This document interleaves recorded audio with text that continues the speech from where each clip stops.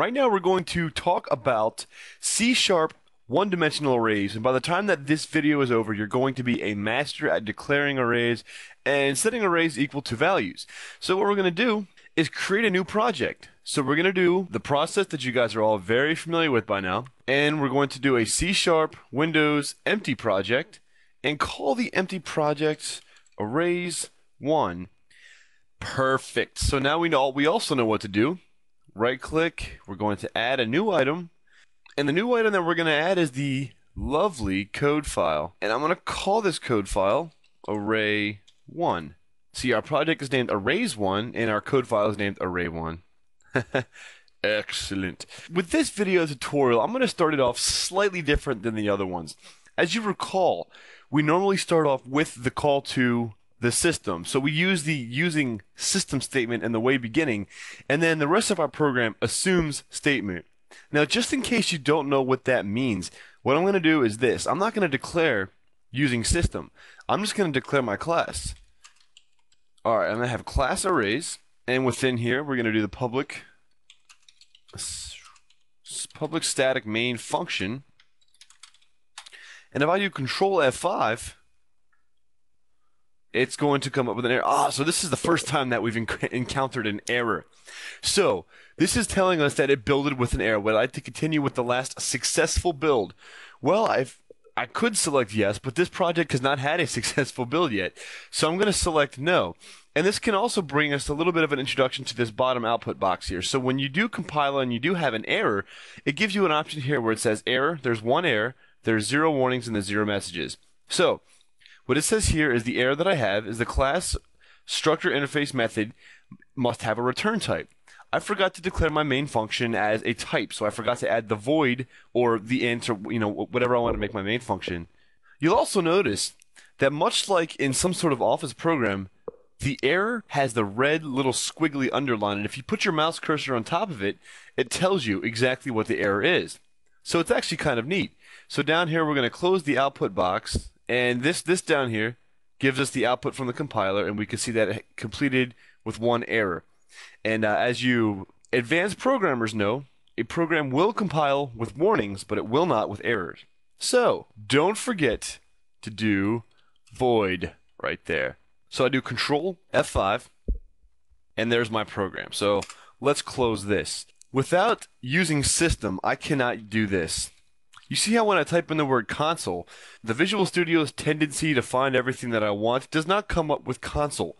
Well, that is because console is not being used because the system class is not being invoked.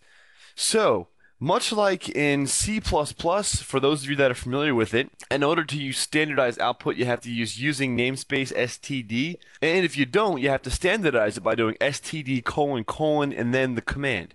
So this is much like that. So we'll do system, and now you see how system shows up. So a system is not being assumed anymore. So I can do system.console.writeLine. There we go. And now you guys recognize this. Hello there. Control F5. And our program is working even more beautifully than it was before. Just to add a little bit of diversity to your C-sharp training, we're going to leave it like this. So we're not going to be using system in this tutorial, and I'm sorry for those of you that are upset about that. So I guess the very first thing we like to do is let our users know that the title of our program is C-sharp arrays. Sweet. So the very first array that we're going to talk about is the integer array. And again, this tutorial assumes that you have already gone through the beginner crash course C++ video tutorials where the array is explained in a lot more detail. So keep that in mind. Declaring arrays in C# is much different than declaring arrays in other languages such as C. So we will actually declare an int array such like this. Int and then 2 square brackets, space, and then the name of the integer array. So we're going to call this test int array, and this is going to be equal to, we're going to declare a new instance of the integer, and it's going to be an integer array. And within these brackets here, we're going to put the maximum index of the array. So we've declared the array, test array, made it into a new integer array of 3. So if I do Control F5, my program works just perfect.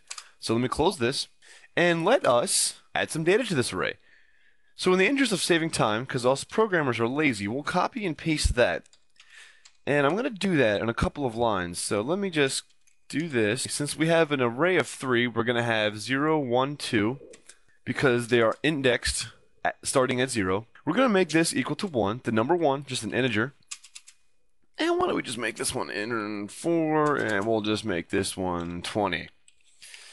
Now let's use our little buddy system.console.writeLine, and within this we're going to just let the user know that this is our integer array. And we'll do this just to make it look cool. Copy this line, paste it down there, erase the stuff, and we'll do. Here's what we're gonna do. You ready for this? Let's copy this, the test in array, and we'll put it inside here. Encase this also within quotation marks. And this is also going to introduce us to another concept, which is just basically breaking commands up across the line. So we don't have to have commands on the same line in C, just like we don't have to in C#. So if we take a look at this right here, I want to continue this to the next line because my text will not fit over here where you guys can see it. So I can press enter, and I can just move this wherever I want because this white space is going to be ignored by the compiler. So I'm going to do test array 0 equals, and then I'm going to just print out the value of test array 0. So I should be able to compile this and it should work fine.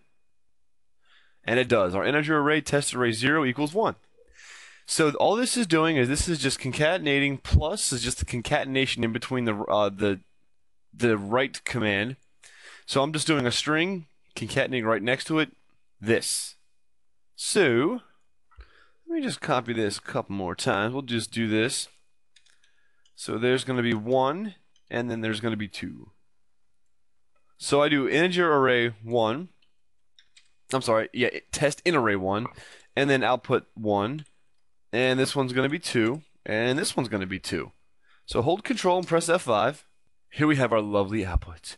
So these are the different values of the array, and if I put these two side by side, we can see that we've declared 1, 4, and 20. I know that was pretty simplistic.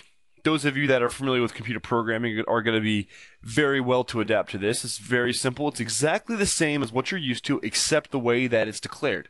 Character arrays and string arrays and all that kind of stuff, they're all declared the exact same way. So we're going to come down here a couple, and we're just going to, I'm not going to demonstrate it like I did with this, just to save time. So we'll do character, right, this, test, char, array. What do we do now, right? Equals, new, char, well, I don't know, let's do like 50. Control F5. Alright, good. So it compiles just fine. And you guys know how to use this, right?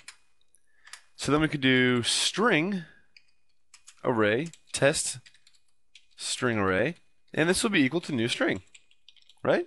Let's do 5. So all this should work fine if we compile it. And it does. So now you guys know the basics of the single dimensional array. So get this down and we're going to come back and we're going to talk some more about some C# programming.